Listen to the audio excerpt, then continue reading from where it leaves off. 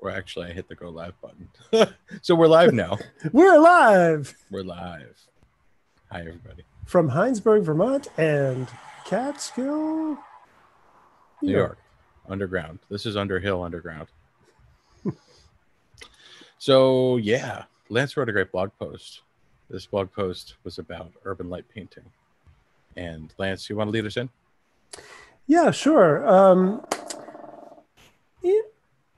National parks at night, you know, the name sort of implies majestic landscapes and wilderness, and that's where we spend most of our time and do a lot of our workshops. But a lot of my own personal night photography history is photographing in urban and industrial environments. And that's, you know, that's an oeuvre or a genre that has been held a lot of appeal for me over a long period of time.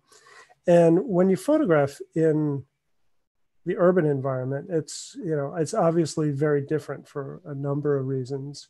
The conditions are different. You know, rather than having natural light, moonlight, starlight, what have you, you've got, you know, any number of potential light sources, artificial lights and natural. And they're all different colors. So it just presents a wealth of opportunities or a wealth of frustrations, depending on how you approach photographing it. You know, the opportunities are if you love working with color. And the frustrations are if you're trying to correct for the multitude of different light sources and try to make everything look natural or neutral. Then if you go and add the extra layer of light painting on top of that, it either complicates or intensifies you know, what you've got to work with there.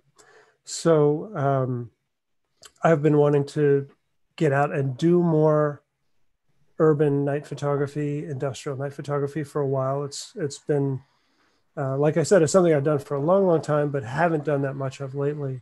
So just started going through images and looking at some from years past and thinking about putting them together into this post about how to approach adding light to a situation that may already be fairly brightly lit. Good practice during shut-in like this. Let's jump in and take a look at some of those images. All righty. So, you jump off and you start by saying, you know, that there's some ideal situations that includes moonlit landscapes, right? Yeah. Well, just comparing the differences between the challenges that you find in a moonlight landscape. It's funny. I shot during full moons. I guess I started shooting during full moons in urban and suburban areas where there's like light on light. Right. And we started with film too, which of course is so very different from shooting digitally. Right. So that kind of plays into it as well. Yeah. You know, back in the film days, we were much more limited in what we were able to shoot. You know, that there was no such thing as Milky Way photography or, you know, right. dark sky or crescent moon photography. We went out when the moon was full, or we went into the city. And yeah, so anyway, the moonlight photography is pretty easy for light painting. It's a consistent, relatively low contrast light source, and you've got lots of shadows to work with and fill in with light painting. Photographing by no moonlight in an astro-landscape, starry sky situation presents different challenges because you're working with short exposures to keep your stars as points. You're working at wide apertures and high ISOs, which mean that you need a really dim light source to be able to control it. So, you know, in the last, I don't know, 5, 6, 7 years or so, people have been using the low-level landscape lighting technique by placing a very dim, continuous light source in the frame or multiple light sources. as a way to manage lighting a whole scene in a 15 or 20-second exposure. You know what I find really funny about that? And I think you're making the point here in this blog post. And if you didn't, I'm going to draw the connection anyway. That's what happens in cityscapes. There's a whole bunch of constantly on, sometimes dim, sometimes bright points of light. Crazy dynamic ranges there, but yeah, you're dealing with some variables you just can't change. Yeah, and that's the perfect segue into working in the urban environment, is that you've got a lot of different light sources, continuous light sources with a crazy intense dynamic range potential for that, as well as colors. I mean, that's the thing, is you've got lots of different light sources with lots of different colors, but you also have oftentimes a sea of darkness punctuated by little points of light, which leave lots of shadows and therefore opportunity to fill in those shadows. So this image here, made along the Plymouth waterfront in Plymouth, Massachusetts, it's not the world's greatest image, but it's really good for illustrating the point here of the approach to working in this kind of environment. You're really figuring out your exposure, your ambient exposure first, is generally evolves around picking the highlights that you want to preserve and making your base exposure around that. You decide, what's the most important highlight in this scene that you want to have detail. Expose for that, and then let the rest of the scene do what it will. And in this case, I exposed for that building in the background on the right side of the frame, which meant that the building in the foreground on the left side of the frame was really dark and underexposed.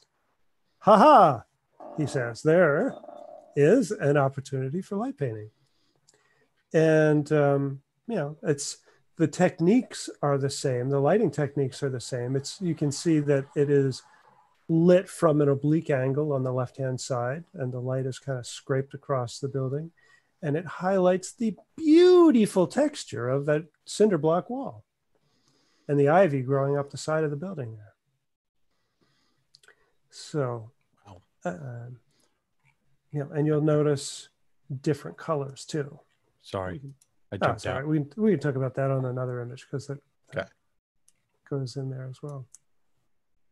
So this is another image from Plymouth. This is Burial Hill Cemetery just in downtown Plymouth, up on a hill, as the name implies. Some of the pilgrims are buried there. They're graves that date back to the very early 18th century. There might be a few. Yeah, well, it's pilgrims. Yeah, there are a few from the late 17th century. But to the image here, you see the orange glow in the trees, the purplish color in the sky, and that kind of gives away that there's a lot of sodium vapor lights around the area, and that purplish color in the sky, it's fairly light, indicates that it was shot during moonlight conditions. Because if that were without moonlight, then that sky would be pretty dark, not much detail and mostly black. But the gravestones in the foreground were relatively dark and mostly in shadow. And to emphasize or to add a dramatic or a spooky feel to them, I went with some backlighting, and I purposely chose a cool or daylight balanced LED light that would contrast pretty sharply with the very warm sodium vapor lights that kind of permeated the area. And they are mostly, mostly indirect, but you can see there's a little bit of direct lighting falling on those gravestones from the shadows of the trees on there. Yeah. Love it. So that's mixed lighting. That combination of all the lighting in the area just falling on there, and backlighting with the flashlight. All right. Well, this is fun. So this is just one photograph processed three different ways here. And it's basically, I think you wrote a blog post about the relationship of white balance and how it affects ambient and added light in the same shot, didn't you? Mm-hmm. Yeah. I did a whole bunch of color temperature blending tests. So, so this image is, again, primarily sodium vapor street light and mostly daylight balanced LED flashlight. And on the left side there, it's setting the white balance to tungsten. Sorry, that's setting the white balance to daylight. So the white balance is set for the flashlight on the figure in the foreground, which makes the sodium vapor really very warm in the background. And then on the other side of the frame, the right side, it's that's the tungsten daylight, tungsten white balance setting. So the daylight flashlight is a little bit cool, and you've got that, it's somewhat warm in the background and somewhat cool in the foreground. And then same white balance in the middle image there. Again, that's the tungsten setting, which mostly but not completely neutralizes the sodium vapor. But I did a little post-processing tomfoolery on the figure in the foreground there to make that flashlight be also tungsten balanced. Mm-hmm. And so it's not that there's a right or a wrong way, right? It's whatever works for you. But choosing your light source in the field is the point here. Taking into consideration what the surrounding light, color temperature of the light is. Do you want your light painted subject to blend in or stand out? And pick a light source that either matches or contrasts with the color temperatures of the surrounding lights. Which one's your favorite? Well, the one on the right is the way that I've always processed that image, and the way that I've been living with it. So, yeah, I'm going to go with that. Got it. I like the tomfoolery one in the middle. Oh yeah. Yeah, I guess it's using a light source that blends with the background when you're using dramatic backlighting. Probably is not the best example of having a light painted subject blend in with the background, but at least color-wise it does. Yeah, I got you. Yeah, that makes sense. Using color balance to create tension is really what you're talking about. Yeah. Tension, mood, atmosphere, yeah. whatever you want to call it. So, hey, by the way, I made a local adjustment brush selection of the area that was lit with the flashlight. And then I used the new hue slider, the hue adjustment in Lightroom to change the color. And it works really well for that. Nice. So that's another thing I've been kind of toying with, doing a post on that, because it's a pretty useful tool. I think it's going to take a lot of people a while to figure out what to do with it. Right. But yeah, Hue is a strange one to play with. Hue is definitely strange. I'm going to take a break right here for a second before we go to the next image and just say, hey, everybody, thanks for joining us. I see a couple of comments just saying hello in the chat. We appreciate it. If you haven't subscribed yet, hit the subscribe button, and we really appreciate it if you hit the like button and leave comments and stuff. And we'll go back to talking about the images now. That's it. Just wanted to say thanks in the ways that help us. Appreciate it. So next image here. All right, next image, Providence, Rhode Island. And you can see a pattern developing here. Again, we've got, and this is actually, this pattern that's developing is kind of giving away that these are some older images too, because they're mostly lit with sodium vapor, which, as you know, has largely been replaced in most urban areas with LED lighting these days. But back in the day, sodium vapor was the go-to light for just about everybody. Yeah, kind of that color. This color? That color. Oh. Yes. So anyway, what caught my eye in this scene were, these cool smokestacks with the red lights on them, and then that little pinkish red light in the window on the left side of the frame. And I was sitting there waiting for that SUV to pull out of there. There were some people in there, and I thought maybe they were going to take off, but no, they took off, but they left the car behind.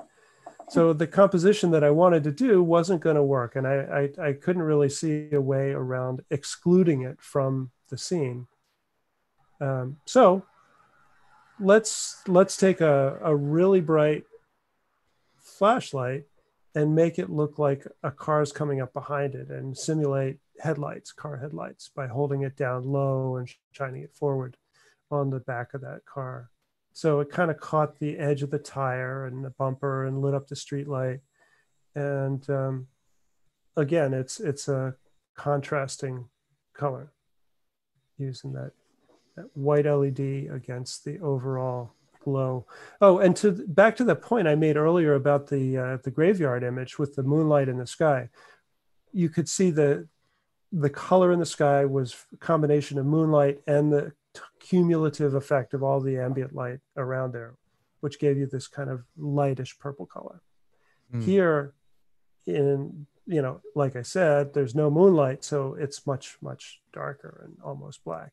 It's hard to hear. So the balance in figuring out that ambient exposure is not blowing out the highlights in the background, but also giving it enough exposure so that those black smokestacks separated from the black sky. I love the reds and the purples palette is just pervasive in this image, and then you throw in those splashes of orange. Excellent. I love the color work. Thank you. What else we got? What else we got here? Did you make these circles? I did not. So somebody made a Zen rock garden near an underpass? Yeah, this is the Leonard P. Zakim Bridge in Boston, which was one of the locations that I always took my New England School of Photography night photography classes to. And it was both a joy and an interminable frustration to work here. So many dramatic lines and shapes and things to photograph. So it was great subject-wise. But right under this highway was insanely noisy. It was impossible to hear anybody, let alone hear yourself think. But so this is part of that whole Big Dig project that Boston went through about 15 years ago. And when they completed the bridge and the surrounding area, there was a period of a couple of years where they hadn't prettied up anything. Yeah, it was functional, but they hadn't done much with the surrounding environment. And now there's a skate park there. There's a bunch of sculptural art installations, and there's some pretty decent lighting as well. And one of those art installations was this labyrinth. I'm pretty sure this was a commissioned piece in this, and it's basically gravel. It's like a foot deep pile of gravel down there. And just raking that low flashlight across the surface of it brought out all of those round lines and shapes contrasted against the rigid, heavy concrete structures there. So this is a pretty heavy crop of this image to kind of fit within the blog post header, but in the original image you could see a lot more of that superstructure of the highway going up over the top of it. But yeah, so anyway, these are a couple of different examples of ways that you can incorporate light painting into a brightly lit environment. Yeah. All right. So in your wrap up, let's run through your bullet points here, because I think you made some really great points. Right. Well, when you're out in the landscape, in a in a national park, or just a natural environment, there's generally not a whole wide variety of light to work with, and unless you're at twilight or sunset or sunrise, or once it's dark, and you've got the subject in front of you, and oftentimes you will add the light to make it really make the image sing. But in the urban environment, light can be the thing that grabs your attention before subject matter. And I find that to be really often the case.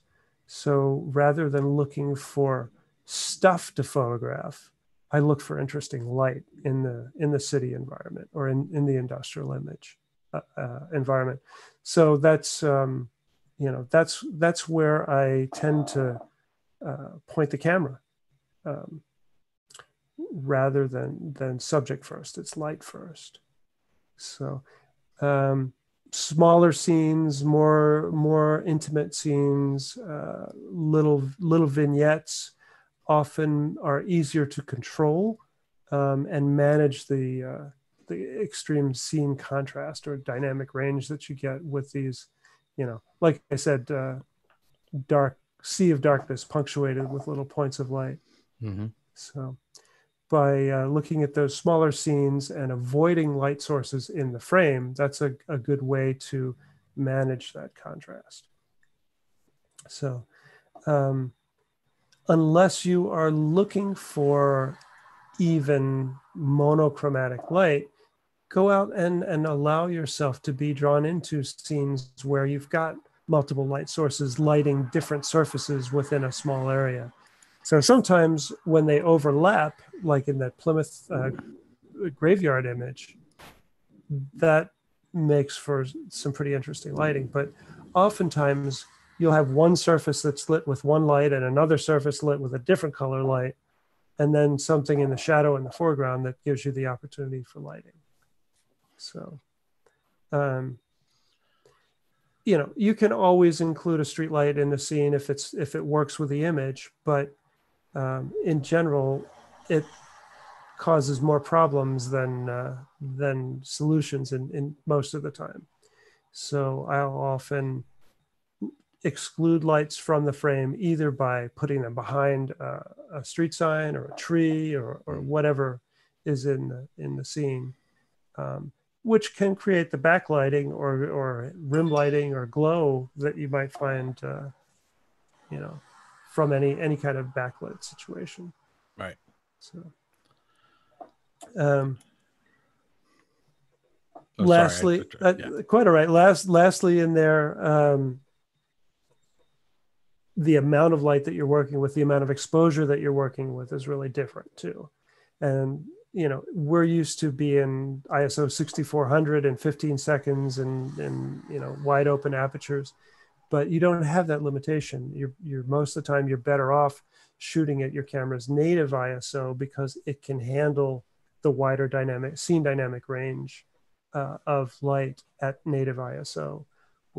And there's no need to cut your exposure, to shoot wide open. You can stop down to f8, give yourself a comfortable time to work with.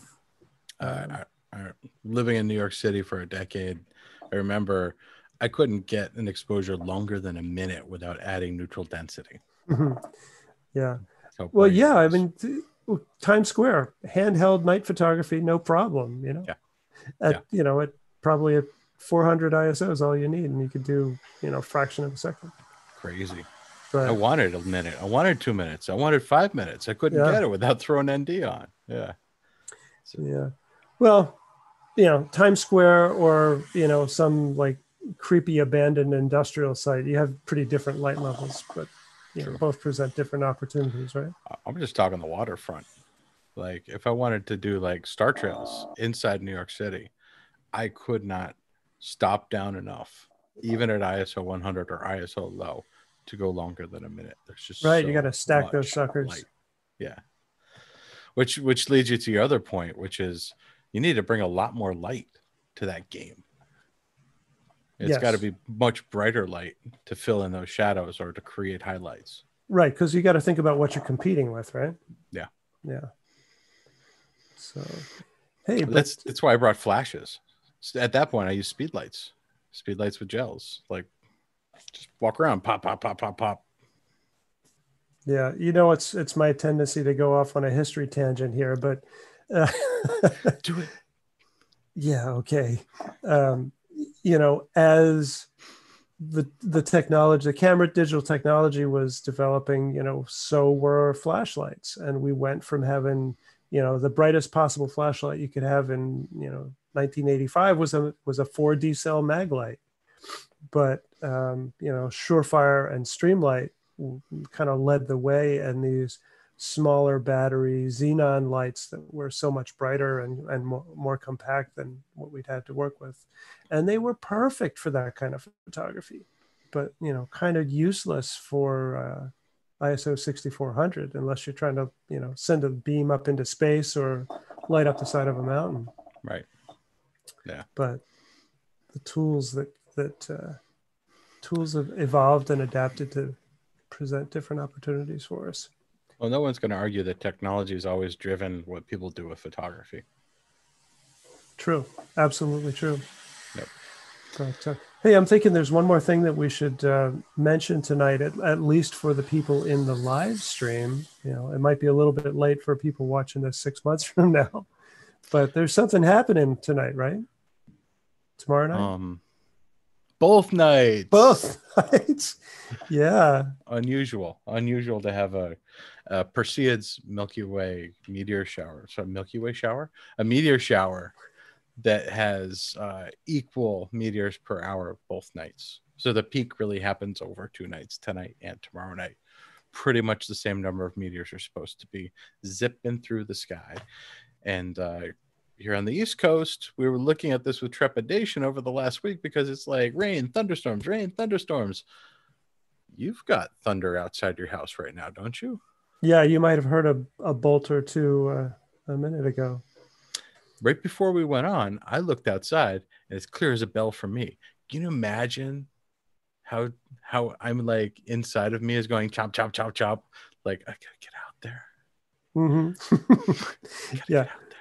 But before you do, we've got to tell them about something that might help them photograph. I will. Okay, I will. good. I'll put it on screen. I'll take people there. Excellent. Yeah.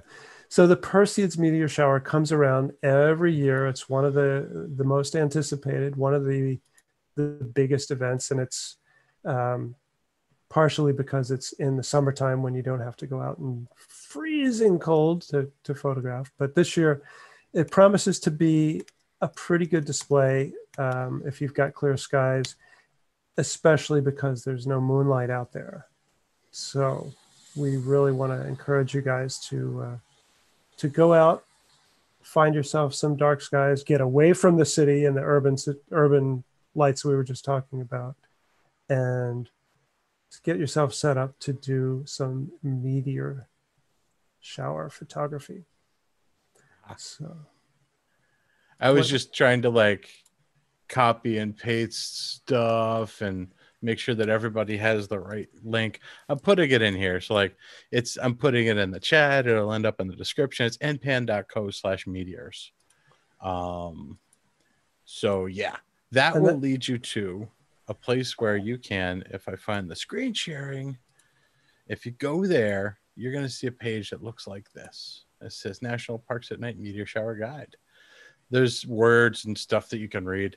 But bottom line, this is a 49-page ebook.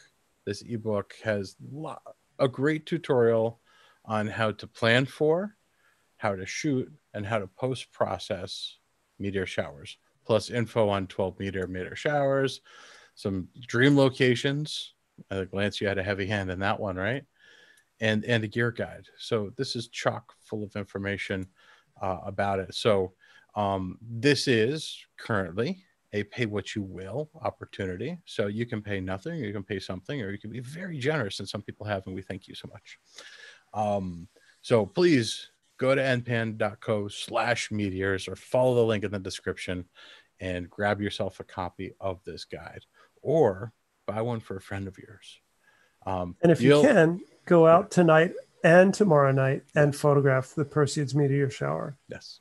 And if you're seeing this at a later date, it does come around every August, and there are several other meteor showers worth of note each year to work with. But it's an exciting and rewarding thing to photograph and to see and experience. So we hope you've got some clear dark skies wherever you are to go out for truth. And yeah. I can even show you guys, if you go into photo pills, this is in there, but if you look in photo pills, they're going to show you all of the meteor showers. This is one of the pills that you have inside of it called meteor showers. You can tap on the calendar. You can look into next year. And the most important thing to see here is that power bar. You see the power bar, that blue bar next to the Perseids here? That means that it's going to be a freaking awesome opportunity. So if you can, walk outside. If there's clouds, just stand outside and huff and puff and blow. Make those clouds go away, because this is a good one. The Geminids is the next strongest one this year in December. So if you tap into that, you'll see there's a lot of good stuff going on. So yeah.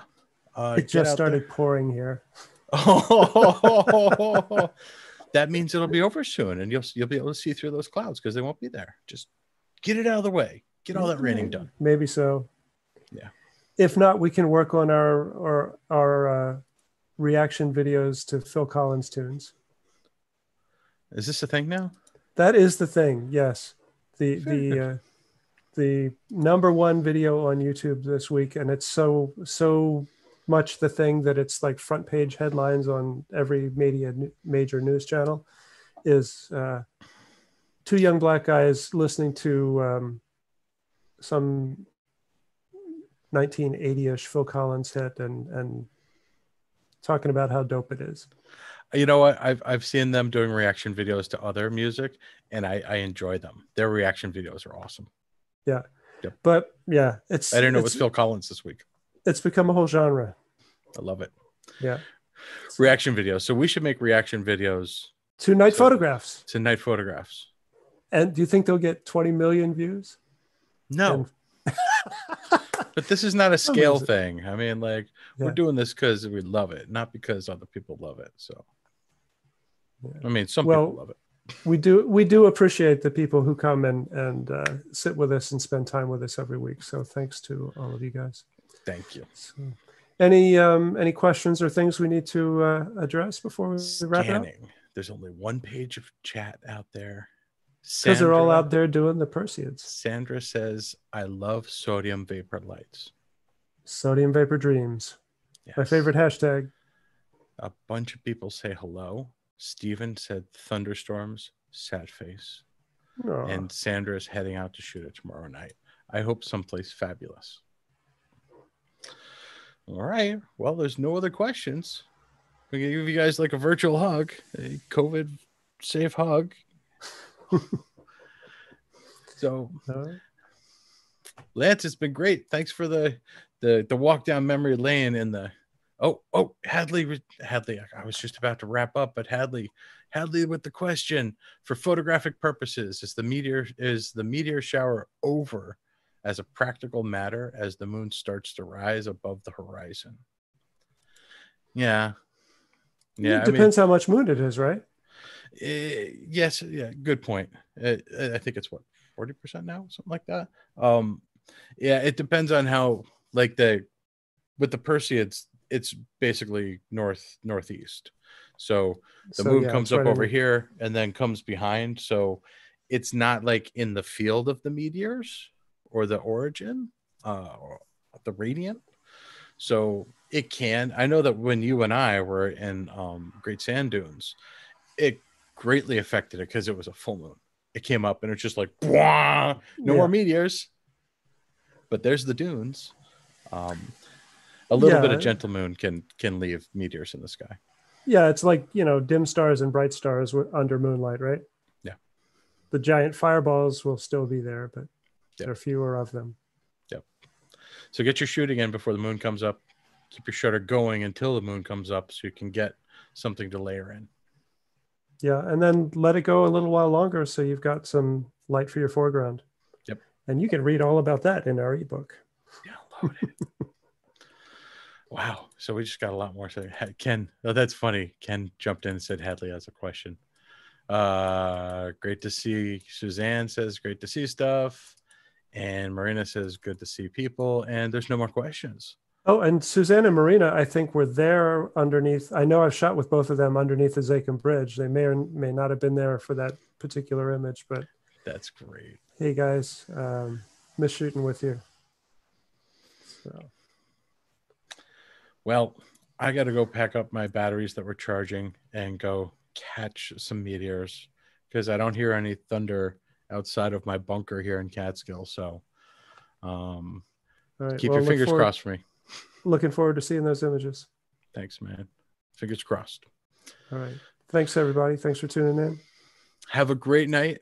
Stay safe. Do the things you love and be nice to other people. Do we have an Instagram tomorrow night? We always. It's either tomorrow night or Thursday. It really depends. Like it depends on who's going to be shooting where. We believe that either Chris or myself or whoever's going to be out shooting tomorrow night could be shooting the meteor shower live. Oh, cool. Excellent. So fingers crossed. Check us out on Instagram tomorrow. And it's like, shake the dice. Let's see who's getting the good shoot on and has cell service. Right on. Yeah. All right. Good night, Matt. Thanks, man. See you, everybody. Take it easy, Lance. Good night, everybody. Bye, Internet.